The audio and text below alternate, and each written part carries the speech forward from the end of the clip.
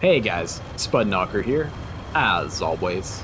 And today we're going to take a look at the new AGM-88C high-speed anti-radiation missile, or HARM delivery modes in the F-16C Block 50 Fighting Falcon.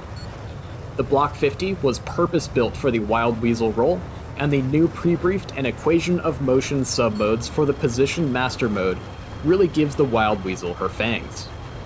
These two new modes are really going to allow DCS World pilots to dig deep into the Wild Weasel mission sets and tactics, and allow mission makers to create more complex IADs to make their weasels say, "You gotta be shitting me."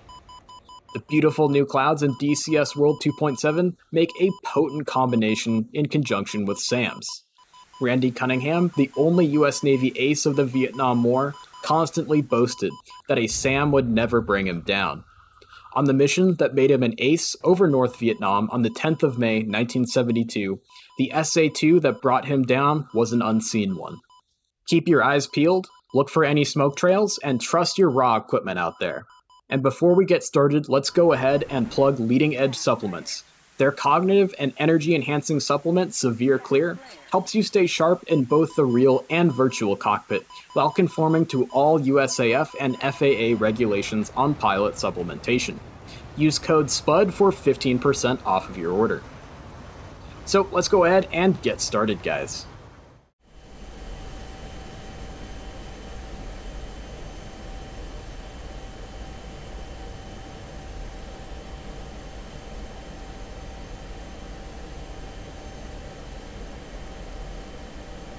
Okay guys, welcome back to the office of the F-16C Fighting Falcon.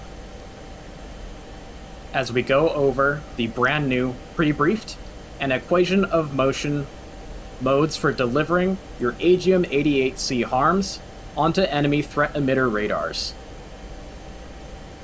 We're stood off just south of our target at Palmyra Air Base, waiting for release from Red Crown to conduct our seed mission against an SA-6 and an SA-3 battery. But first, we've got to make sure that we have our aircraft completely set up and ready to go for combat and to employ these brand new modes of delivering our HARMs. So first thing we're going to do is, of course, we're going to set up our cockpit. We're going to fence in, make sure we got master arm turned on. We're going to clean up our HUD picture a little bit, get rid of the airspeed and heading tapes.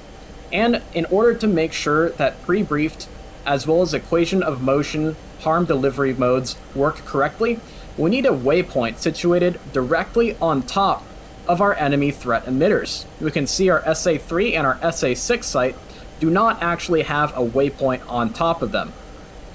So what we're going to do is we're going to press the Steerpoint button on our ICP, and we're going to use the increment button to increment up to a blank waypoint, waypoint 4, and we're going to take a look at our knee board. A Special Forces team on the ground down there near Palmyra Airfield has given us the coordinates of the SA-6 and the SA-3 batteries. So first we're going to dobra it down, and we're going to enter north 3, 4, 3, 4, 2, 5, 8, and enter to create our latitude for this waypoint. Our longitude is going to be easting 0, 3, 8, 1, 9, 1, 3, 9, enter. Dobra down again for the elevation, and our elevation is directly at 1,296 feet of elevation.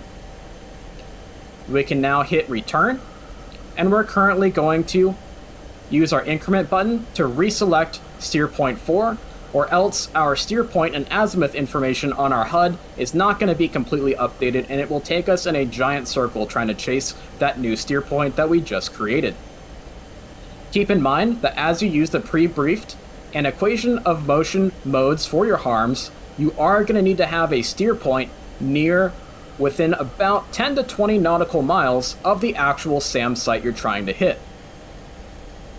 Next, we're going to go ahead and go into air-to-ground mode.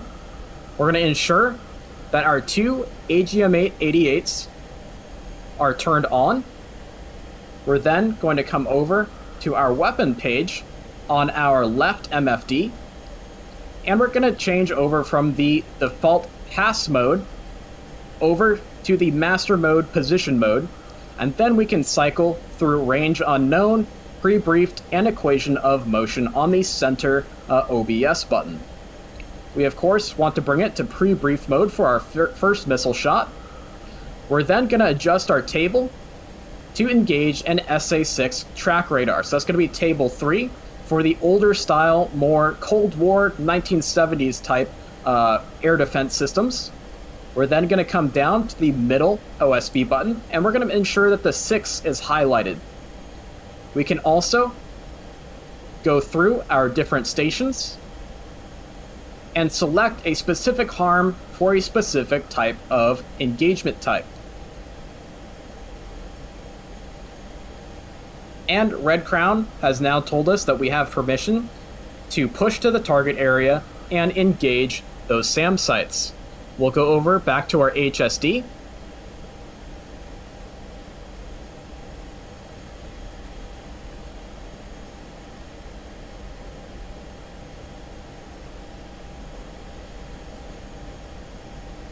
And we'll go ahead and kick the autopilot off.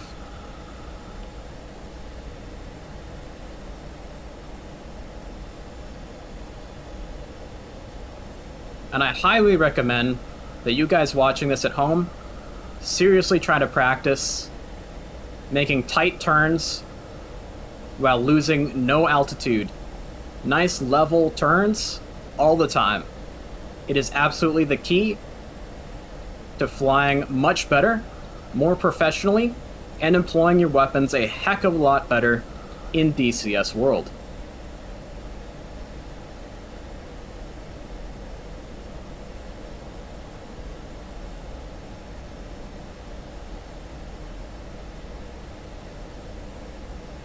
Now we're looking to fly on our azimuth steering line towards our target area.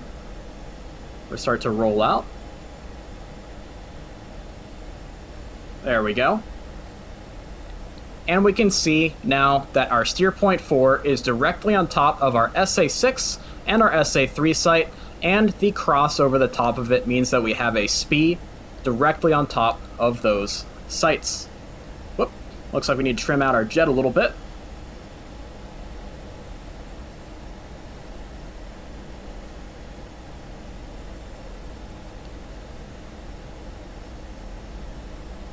We can now see our range bar showing us that we're getting closer and closer to maximum range for a harm shot. And we're going to ensure, yep, now that we are within maximum range, we now have an optimum loft angle, a minimum loft angle, and a maximum loft angle symbology on our azimuth steering line. We can see this is going to be the altitude that we're going to be firing the missile at optimum loft angle, at the airspeed we're currently at, as well as the optimum loft angle itself of 19, 18, 17 degrees. The range out here is showing the range bar at 80 nautical miles, so we're about halfway-ish down, maybe a little bit more, so probably between about 40 and 60 nautical miles. And like I said in the intro to this video, these new modes for engaging targets with harms is going to make the F-16 an absolute beast when it comes to employing harms and conducting seed missions. You guys are going to be able to go up against more and more complex air defense systems, as well as be able to come out on top. The way harms loft is pretty darn cool and amazing, and you get some pretty long shots against these targets. So just like in air-to-air combat, we want to start increasing our altitude, so that way our harm will be able to travel at its furthest possible distance, because it doesn't have to push through a bunch of dense air at low altitude. Let's level off here so that way we can show you guys a real good loft.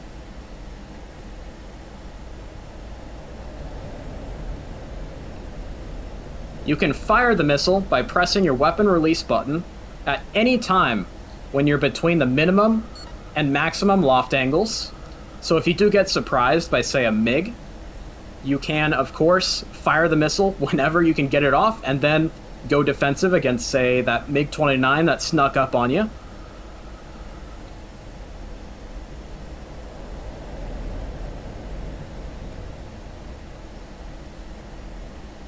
And at this point, we're just cruising. I'm getting closer and closer to the missile site before I fire the missile. Just for the sake of being able to get the SAM to lock me up, we now have SA-6 nails. The signal is pretty darn strong, which is fantastic. Flying through a little cloud bank here, which is absolutely awesome. There we go. We're going to full afterburner. We're going to come up to optimum lofting angle on the azimuth steering line and magnum. We're then going to come off to the left. I prefer coming to the left due to that left-hand missile firing first. So that way when we go into equation of motion for the second harm shot, the missile is already on our right-hand side and it can make a nice right-hand turn towards that SA-3. Now we're flying right on the edge of the maximum engagement range of that SA-6, making sure that he does shoot at us so that way, or at least keeps us locked up, so that way that harm has an awesome trajectory right down onto the missile site. Look at that. Coming down almost vertically onto the SA-6. I'm not employing any chaff. There we go, there's a launch. The missile should be... There we go, that's perfect timing. We can see approximately how many seconds we have to impact. And kaboom.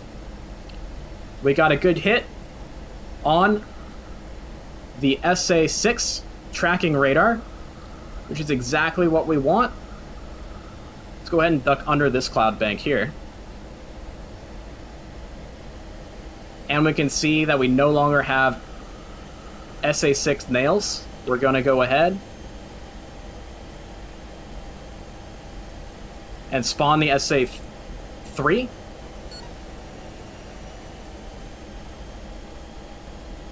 We're going to go into equation of motion.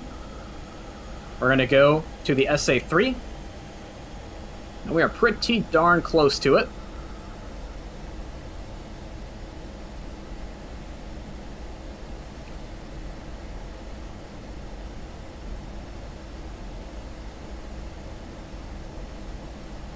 And looks like we're probably a little bit too close at this point for the SA-3 to try and lock us up, so we're going to go ahead and break away from Palmyra Airfield down there at Steerpoint 4 and see if we can't get that SA-3 to lock us up. These new modes for delivering harms is going to definitely allow DCS World pilots to practice more and more advanced SEED.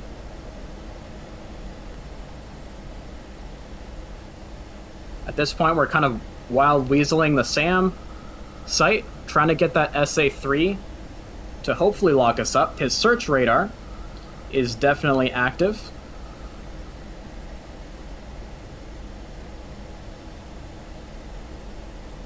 And on our HUD for equation of motion, we can see that our steer point is more than 99 degrees to our left. Optimum lofting angle, or optimum altitude that we're going to shoot at our optimum loft angle is 21,000 feet. Our range bar is showing our range to the target area. We've got our minimum lofting angle and our maximum lofting angle as well on our azimuth steering point.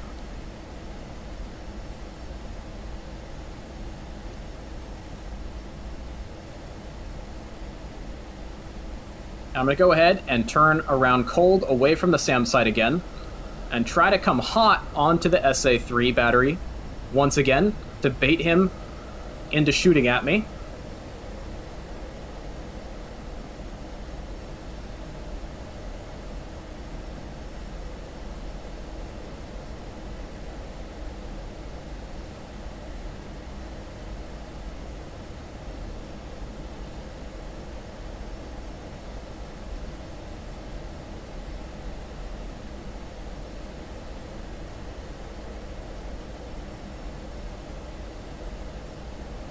The SA-3 is an older generation SAM than the SA-6. While still a very potent system, it definitely does not have nearly as advanced electronics as the SA-6, and thus this might be why we're seeing it have a bit of a hard time actually locking us up. So we're outside of the threat rings for the SA-6 and the SA-3, so we're going to go ahead and fly inbound into them a little bit further here. We're not going to fly directly onto the SAM site, so that way we can evade any SAM launches a lot easier and make it harder on him to hit us, while simultaneously being able to demonstrate the equation of motion mode for delivering your AGM-88s.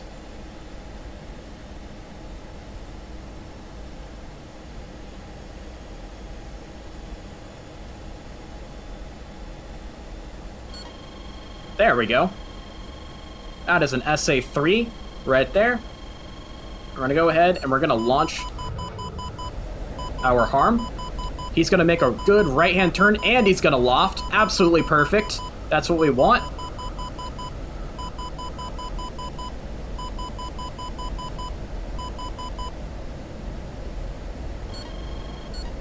Looks like we broke the lock.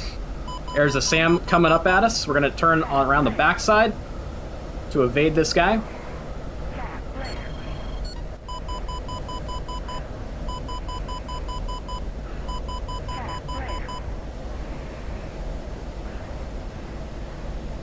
And kaboom.